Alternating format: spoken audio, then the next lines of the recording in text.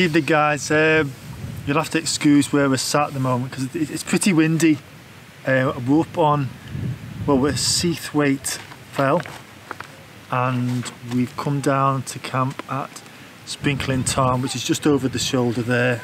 And in a sec, Josh will do the, what's the word? Do the honours. Josh will do the honours and show us a look around, won't you? Yes, you will. It wasn't too bad getting up, but as dads do, you try and find a shortcut, and the shortcut was a little bit, it was steep. It was shorter though, but it was steep, wasn't it? It took us to the cairn, which is the cairn, the trig point is like right over there. So it's probably better we walked from over that way to over this way rather than coming on the nice path which comes round. It's a proper nice walk up here. I think it took us about an hour and a half, maybe two. Yeah, probably about two. About 2 hours. Did you think it was hard? A bit at parts. It was quite hard, but yes, it was, wasn't it? Yes. No, it was. I think the end bit was a little bit harder than what we thought it would be. To be fair, doing that shortcut, it was just straight up, and I was like, wow. But it wasn't too bad. And where we've got the tent, it's quite a nice place. There's loads of people here. I mean, Jesus, I thought it'd be proper quiet. I thought Wednesday, there's not going to be anyone out, but obviously it's half term, and I mean, I should know because Josh goes to school. But it was bedlam on the way down. On the way up, in fact, it was constant people walking past on the way up. But all is good in the hood. We are here now, and that's what counts, isn't it, Josh? Yeah. Is there anything you'd like to add? No. Come on, add something. Not really anything I want to add. Is there not? No. Think of something. I don't know. Speak to your sister. Say something nice about your sister. I don't know. Go on, tell Lois you love her. Say, Lois, I love you. No. No. Alright, speak to you in a minute, guys. Josh will just show you the views now anyway. Okay, cheers, guys. Later.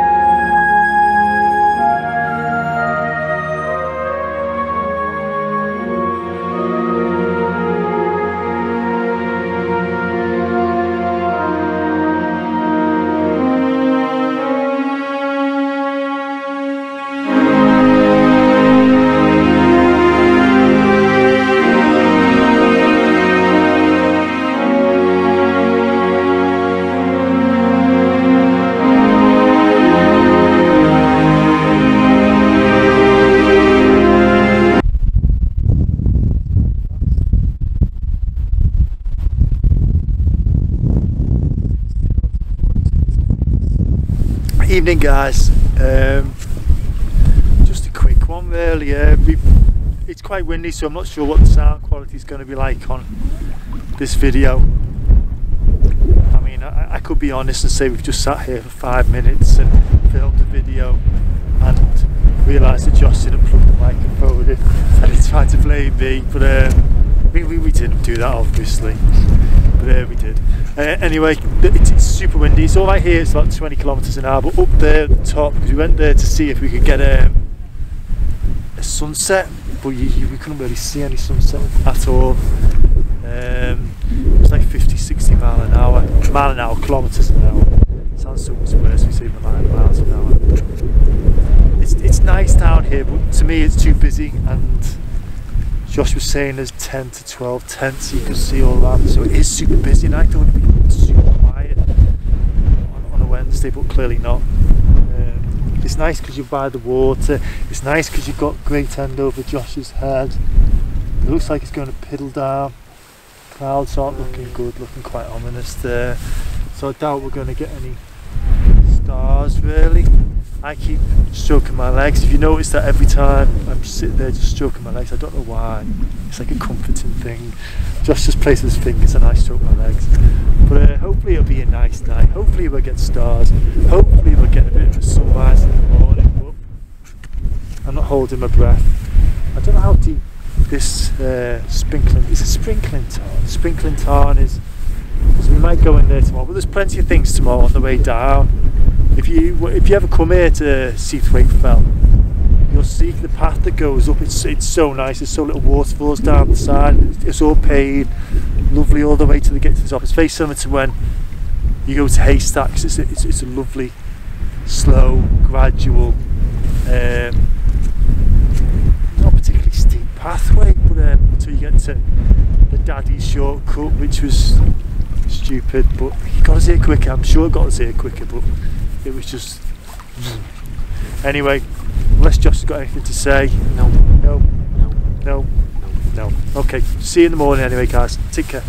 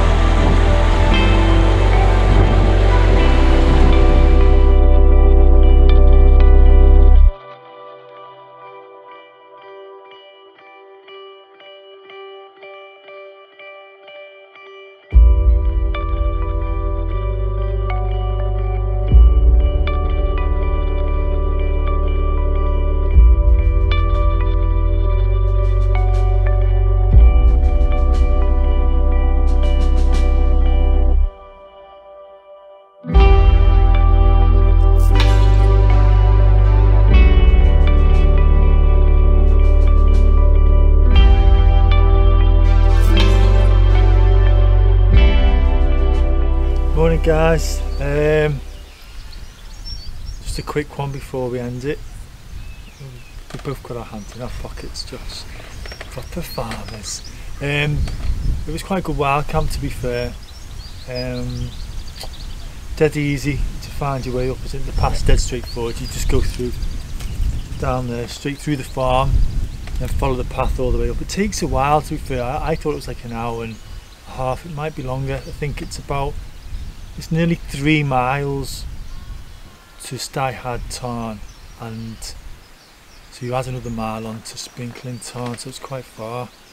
But the path's dead nice. Just don't try and do any daddy shortcuts, because they don't pay dividends. It cut time definitely, I think, but it was just steep, straight up. But like Josh, you could tell Josh wasn't very happy. Very Josh. No. Give a rating, Josh. Give a rating for this one. Like an 8. Give it an 8. Yeah. See, I'm not sure. I'm not sure whether that deserves an 8. I don't like places that like, like densely populated. There was loads of wild campers there last night. I'm not sure that I like that. I like it quiet. I like the swimming little bit. There's like a little stream with a bridge and you can go swimming in there. I think that's nice. The tarn, you know what, it's alright, but I think when you camp by a tarn, you're not going to see the best sunrises or sunsets, because you're kind of in a dip.